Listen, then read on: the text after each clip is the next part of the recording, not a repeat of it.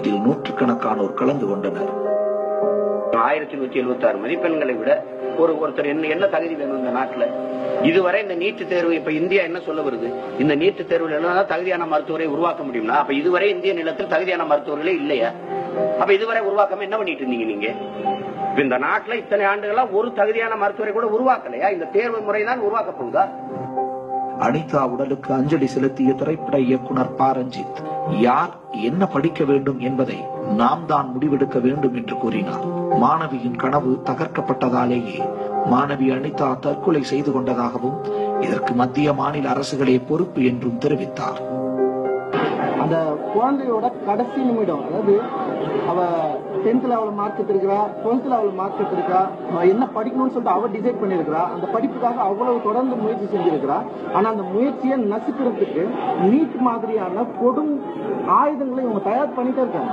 ஐஐடியில வந்து எப்படி நுழைய முடியாதோ அதே மாதிரியான ஒரு சிஸ்டத்தை இந்தியா முழுக்க கொண்டு வந்து எளிய மக்களுடைய கல்வியை பறிக்கிறது, கனவை பறிக்கிறது, சிதைக்கிறது, இதுதான் அவங்களுடைய முக்கிய நோக்கமா குறிக்கோளா இருக்கு. இது இந்த அரசு யாருக்கான அரசு அப்படின்றதுல மிகப்பெரிய ஒரு கேள்வி இருக்கு. ஏன்னா அந்த குழந்தையோட அந்த சாகரத்துக்கு எடுக்கிற அந்த முடிவு இருக்குல்ல, எல்லா வழியிலும் முயற்சி பண்ணிட்டு கடைசியில இந்த வாழ்க்கையே வேணாம் அப்படின்னு சொல்லிட்டு சாவை நோக்கி நகர்றா இல்ல, அந்த சாவை நோக்கி நகர்ற அந்த யோசனையை, அந்த தன்மையை நம்ம என்னைக்கு நம்ம யோசிக்க போறோம், அந்த வழியை நம்ம என்னைக்கு நம்ம உடம்புல ஏறப்போது, நம்ம என்னைக்கு அந்த தீர்வு நோக்கி நகர போறோம் அப்படின்றது மிகப்பெரிய ஒரு கேள்விக்குறியா இருக்கு.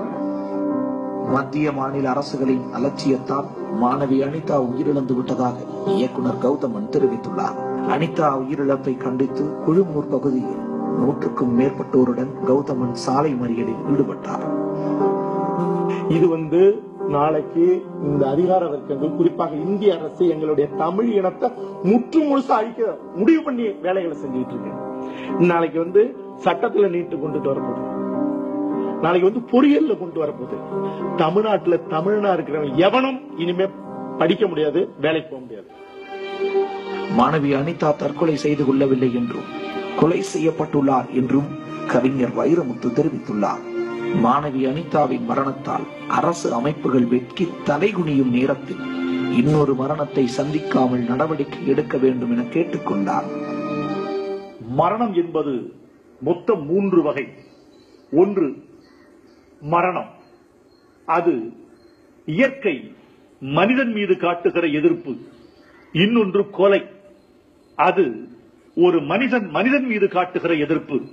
இன்னொன்று தற்கொலை, அது ஒரு மனிதன் சமூகத்தின் மீது காட்டுகிற எதிர்ப்பு. அனிதா என்ற இளம் பெண் ஒட்டுமொத்த சமூகத்திற்கும் தன் எதிர்ப்பை காட்டுவதற்கு தேர்ந்தெடுத்த வழி தற்கொலை. அது சரியான வழி என்று நான் சொல்ல மாட்டேன். அந்த பெண் தேர்ந்தெடுத்த வழி இது. இதற்கு என்ன பதில் சொல்ல போகிறோம்? இதற்கு யார் காரணம்? இந்த அரசியல் அமைப்பு, ஜனநாயகம், ஏழைகளை நசுக்குகிற நம்முடைய அதிகார சூழல், ஒரு வெற்றி பெற்ற ஒரு தலித் பெண்ணுக்கு வாழ்வளிக்க முடியாத, கையாளாகாத இந்த சமூகம், எல்லாவற்றுக்குமான ஒரு கேள்வியாக இந்த மரணம் இப்போது நிகழ்ந்திருக்கிறது. தற்கொலை முடிவுகளை மாணவர்கள் எடுக்கக்கூடாது என்றும், போராடும் எண்ணத்தை இளம் தலைமுறையினர் வளர்த்துக் கொள்ள